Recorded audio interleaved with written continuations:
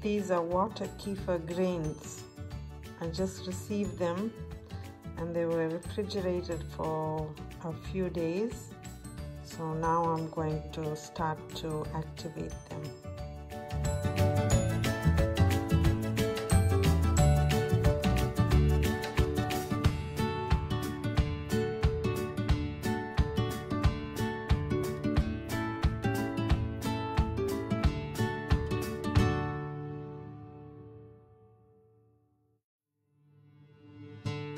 So I'm using a 1/4 cup of organic cane sugar to 1 quart of water. I'm going to stir it to dissolve.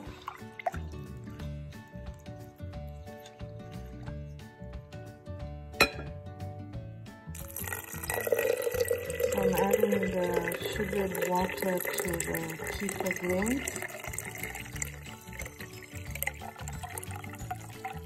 Make sure your jar is washed properly and sterilized and all the equipment is cleaned thoroughly. So this needs to be stirred. So I'm going to stir it a little bit and leave it out on my counter.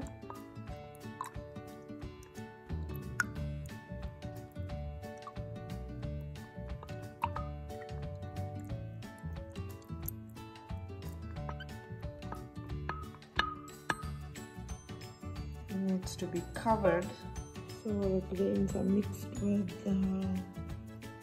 sugar and water, and I'm just going to cover it with some coffee filters.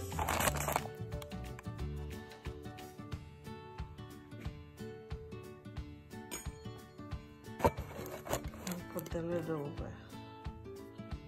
Actually, you're not supposed to be using metal, so I got the filters here and I'm just supporting it with the metal cover. I think using plastic lid covers would be acceptable, so we'll see how this works. So I put the lid on and it's loosely covered. So nothing gets in there, and it also has the coffee filters. So I'm just going to leave it to sit and cover this with the dish towel overnight.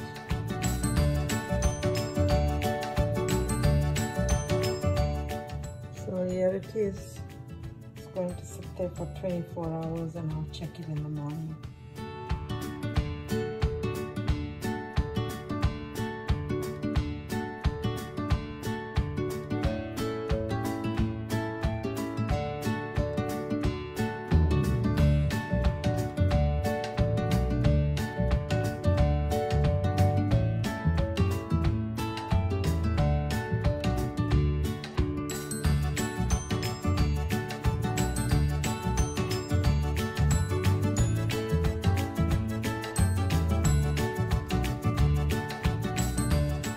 The bubbles are on the top. Some of the grains have gone to the top. It's looking nice and cloudy. And let's see. Once you shake it, there's bigger bubbles coming from the bottom. Most of the grains settle at the bottom. I'm gonna have a taste and see if it's ready.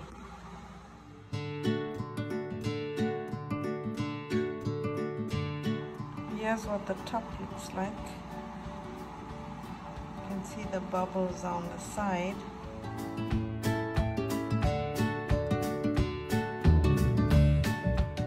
So I started this on the 25th and today is the 28th, so it's 3 days now. So it seems to be fermented properly, but I still find it's too sweet.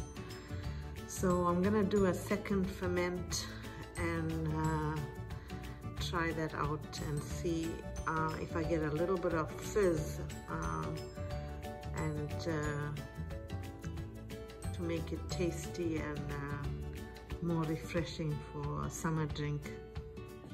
I'm just gonna stir the grains and strain it. So I'm using just plastic and glass containers.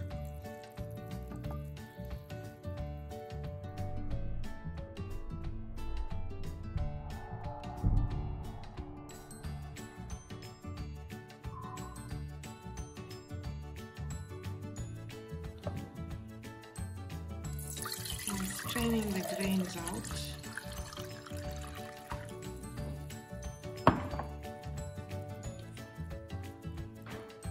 There's some grains in there, the rest is still in the jar.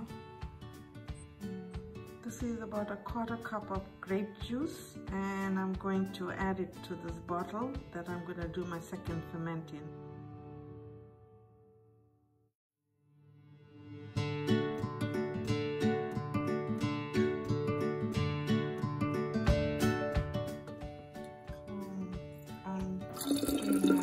Bottling of the second ferment.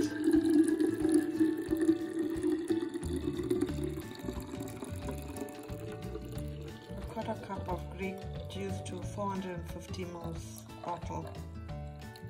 I'm going to leave a little space at the top, and you need a tight cap with a tight seal.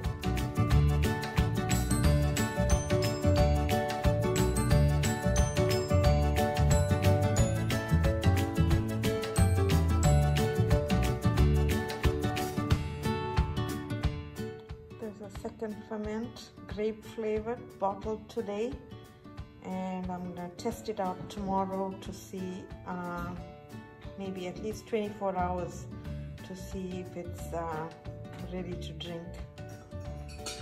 Stir the sugar until it is completely dissolved. I'm using spring water and organic cane sugar. Cut down on the sugar to 3 tablespoons from a quarter cup in the last batch. And stir it after adding the sugar water in there.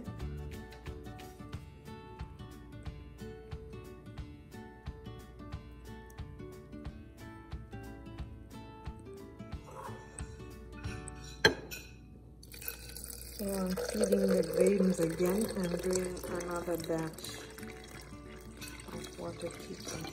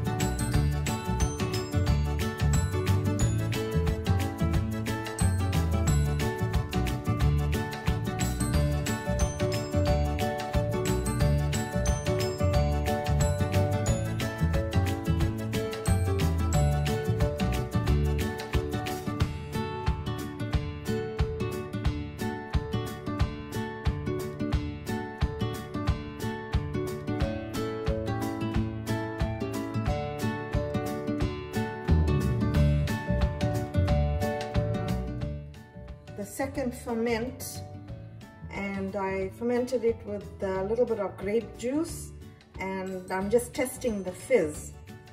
So I think it's ready when the fizz is ready, and I have a plate underneath just in case it pops over, and we're gonna try it out.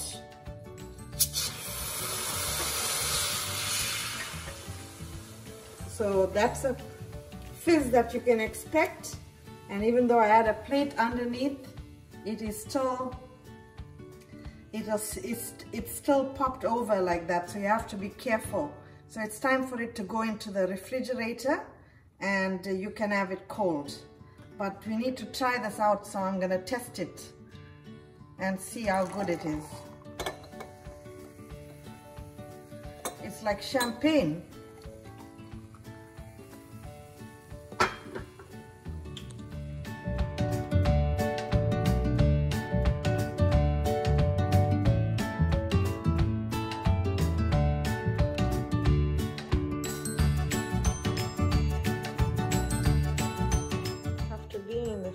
for 2 days, it still has a strong fizz.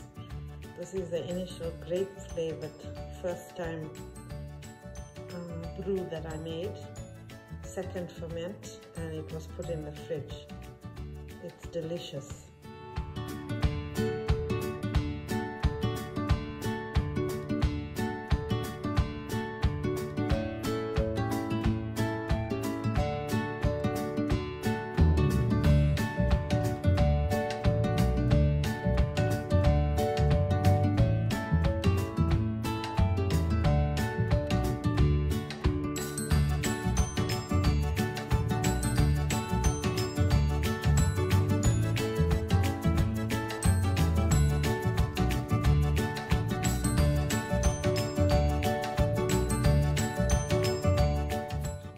So these are the active bubbles at the bottom of the water kefir jar.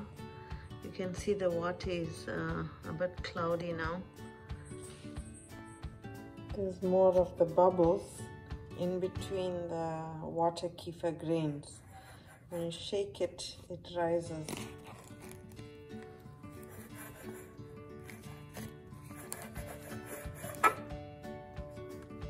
The bubbles rise to the top, and you can see right there to the surface. Some of the grains also rise to the surface. So the top of the water just seems cloudy with the bubbles on the edges, and you can see right down at the bottom of the jar some of the grains are there, settle down to the bottom. So here are the kefir grains. You can see it's bubbling. The bubbles are all in between the grains, and they're rising to the top when you shake them. Some of the grains also float to the top. I'm not sure if you can see that. There's a grain that's floating to the top, and if you shake them, there's all the bubbles coming up. So I'm gonna take off the coffee filter and just remove the coffee filter, and I'm gonna stir it.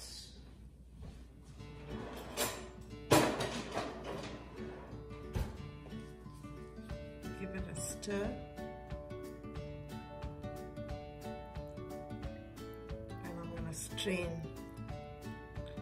it.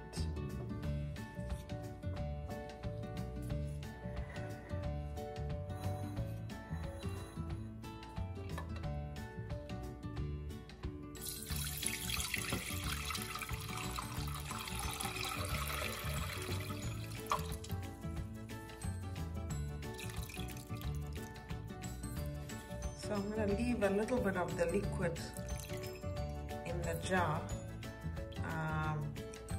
Leaving the little bit of liquid in the jar helps give them a kickstart to faster fermentation, because this is already fermented and the bacteria is already in there, together with the water kefir grains. Spelled kefir, we say it as kefir, but it's kefir. That's how it's spelled. So there's your grains, and I'll just refill this bottle. Some spring water. I'm using spring water, or I allow my filtered water to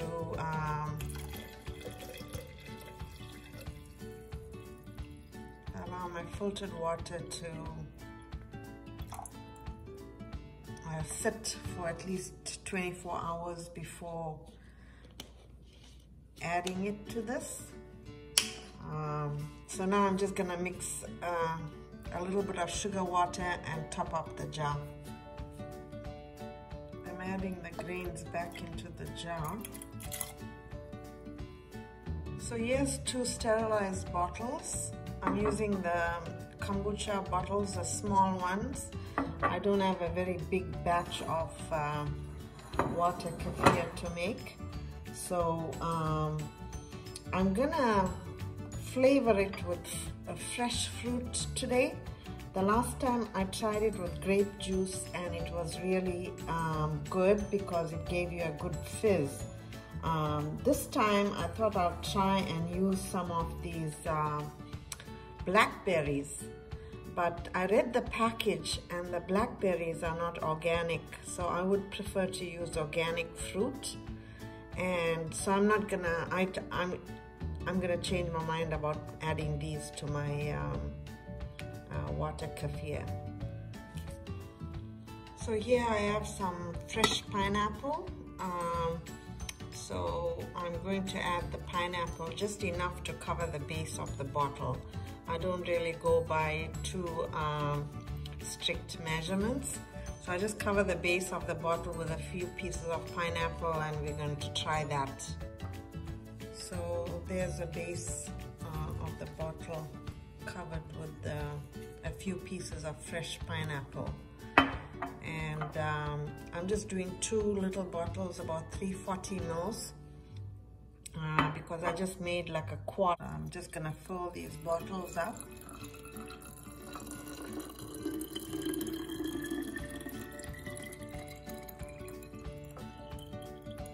So this has been sitting for more than a little over 48 hours.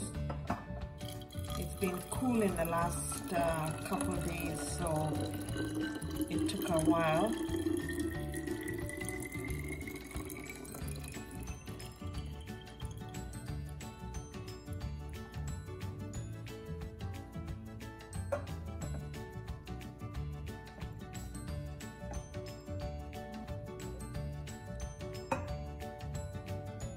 So it's just enough. 1 quart will make 2 of these small kombucha bottles that I'm going to use to ferment in. So I'm going to leave a little space on top.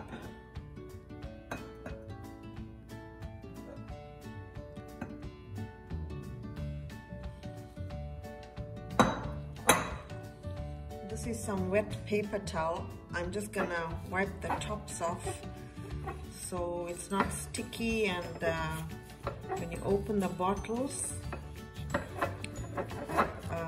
they won't be hard to open because of the sugary stuff in there.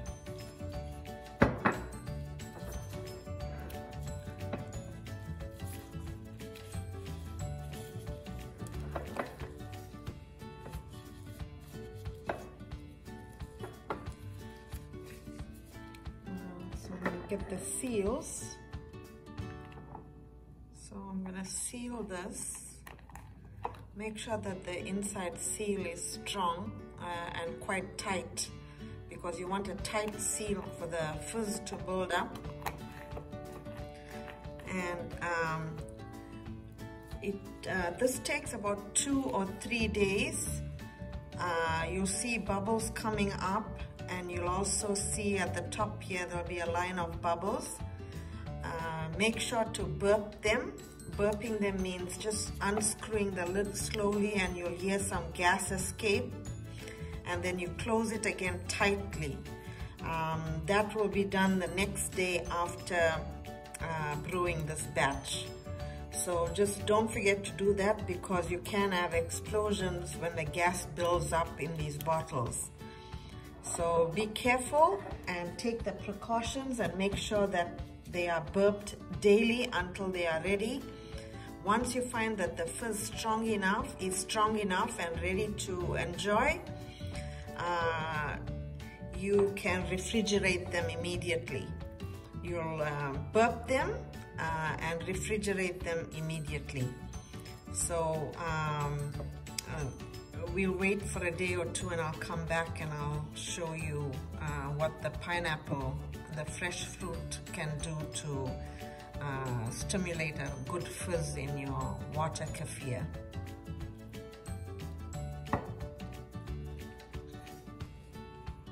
Be sure to label your bottles with what the contents are. I have water kefir. I got 2F, which means second ferment. I have the date, which is the 31st of May today. That gives you an idea of how long it'll take you to make sure it gets ready. Maybe a day or two. It's a good guide.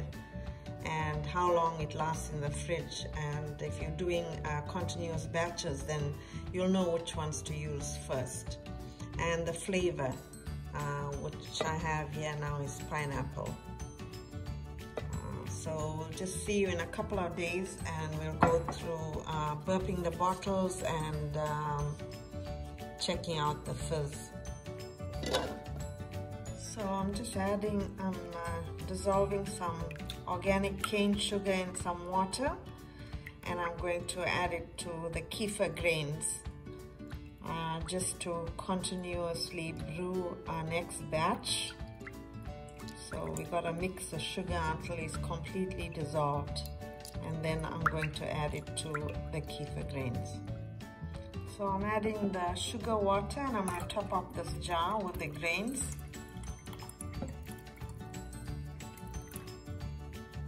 This is 1 quart to about quarter cup of grains.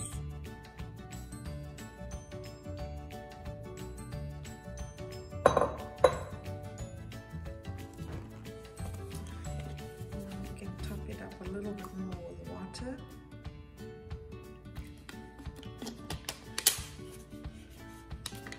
And then stir it a little bit. So that's the next brew going. This will be ready in 24 to 48 hours, but my kitchen temperatures are low right now. So if we have warmer weather in the next few days, I'm sure it'll be ready in about 24 hours. So wrap the top up.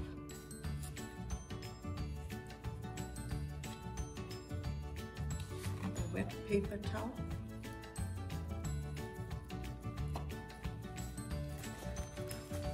Put my coffee filter back on. Put the rubber band back on to hold down the coffee filter, so you don't want to get any bugs or anything in there. Gnats especially love fermented drinks, so be careful.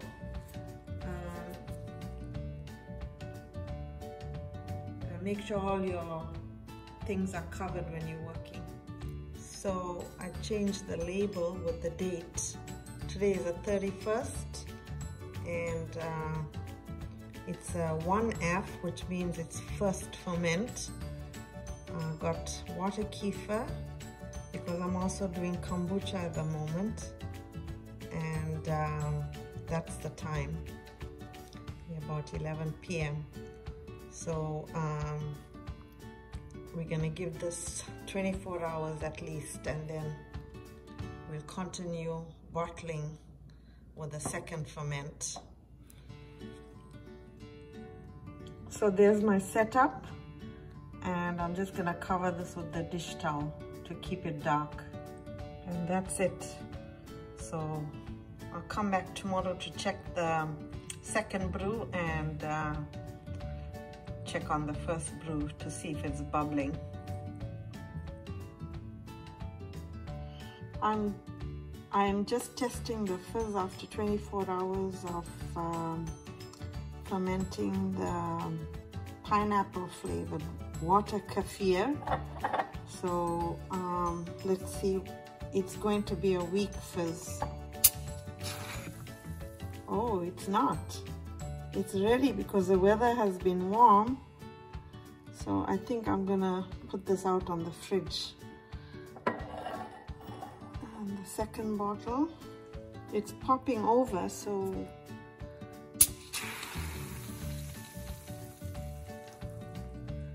this spilt over, both spilt over. So this is ready to go in the fridge.